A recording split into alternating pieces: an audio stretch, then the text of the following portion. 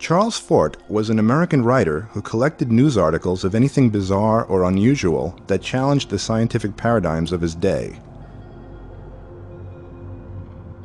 He is most famous for the law of the hyphen, that the more dogmatic and authoritarian a scientific theory was, the more likely it is to be wrong.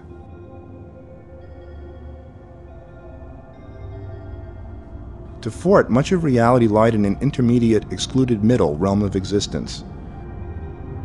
Notions like the food pyramid would certainly fail Fort's excluded middle theory. We see that there are diets that advocate low protein for everyone, and diets which advise high protein for everyone.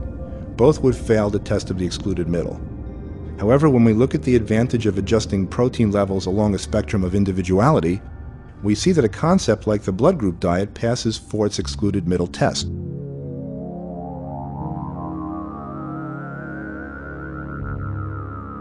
Let's look at the individual blood groups. Blood group O thrives on protein.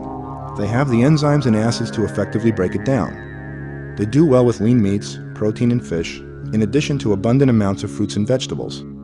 Healthy fats and oils are also an important part of the Group O plan. They do less successfully on breads, grains, and starches, as they appear to interfere with their metabolism of fat. In this blood group, fat doesn't make fat, sugar and starches make fat. A high carbohydrate intake can elevate Group O's triglycerides and enhance their potential for inflammatory type illness.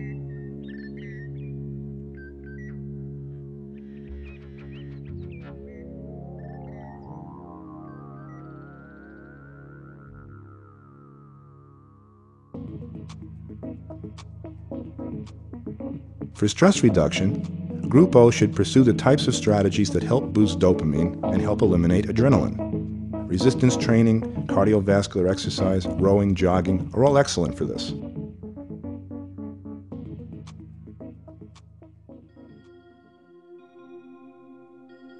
Group A is in many ways the opposite of Group O. They lack the digestive capabilities to break down animal protein and tend to have higher cholesterol and thicker blood. Group A does better on grains and breads, but should not consume as high a percentage of fats and oils. Large amounts of pigmented fruits and vegetables, high in antioxidants, should be encouraged. They should attempt to secure their protein from plant sources, including soybeans, nuts, and legumes. A small amount of seafood can also be used. A plant-based diet can have profound anti-cancer effects in blood group A. The preferred form of stress reduction in Group A are those types of exercise that help modulate the effects of the stress hormone cortisol. These include yoga and Tai Chi.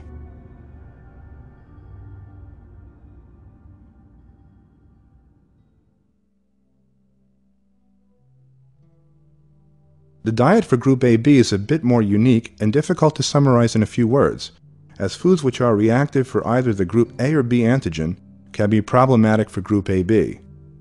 Because of the lack of any blood group hemagglutinins, ABs appear to tolerate many foods with A or B antigenicity, which includes many forms of dairy, seeds, and grains. ABs can do well with a mix of animal and plant proteins, but have idiosyncratic reactions in each category.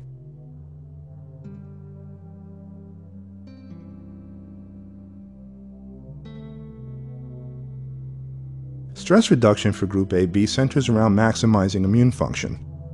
Evidence suggests that healthy Group AB individuals have higher levels of natural killer cells in their immune system, which can diminish under stress. Strategies for enhancing natural killer cell activity read like a basic textbook of naturopathic medicine: adequate sunshine, fresh air, relaxation, and good diet.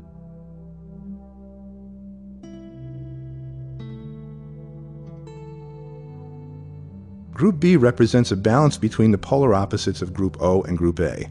An uncommon blood group, Bs can best be thought of as a true omnivore, deriving their protein from a combination of lean meats, seafood, and dairy. Cultured dairy products appear to be especially helpful in maintaining the health of their digestive tracts. Fats and oils can make up an important part of the B diet, although they should avoid meats, grains, fruits, and vegetables that contain lectins specific for the Group B antigen. Some evidence is beginning to develop that suggests that those individuals with a B antigen may do well on techniques which optimize the mind-body connection. Deep relaxation, visualization, and meditation are tools by which bees can use the power of their mind to optimize their physiology and immune response. Ford believed that knowledge could never be completely universalized or totalized. His famous quote, "A circle is best measured starting anywhere," expresses a continuity of thought and life typified by the blood group theory, one that we are only now beginning to understand and appreciate.